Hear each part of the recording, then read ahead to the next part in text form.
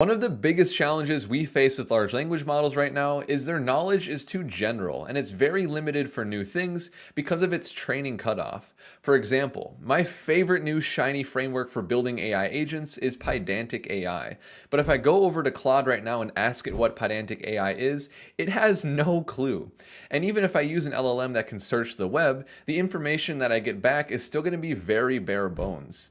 But on the other hand, if I take all of the framework documentation for Pydantic AI and put it in a knowledge base for the LLM, and I ask it the exact same question, the answer that I get is spot on. That is why RAG is such a huge topic when it comes to AI right now, which that, by the way, stands for Retrieval Augmented Generation. It's a method for giving external knowledge that you curate yourself into an LLM, basically to make it an expert at something that it wasn't before, like an AI agent framework you're using, your e-commerce store, you name it. The problem is that curate step can be very difficult and slow. That is where Crawl for AI comes in. Crawl for AI is an open source web crawling framework specifically designed to scrape websites and format the output in the best way for LLMs to understand. And at the end of this video, I'll even quickly showcase a RAG AI agent that I built basically to be an expert at the Pydantic AI framework. Of course, using Crawl for AI to curate all the framework knowledge into my knowledge base.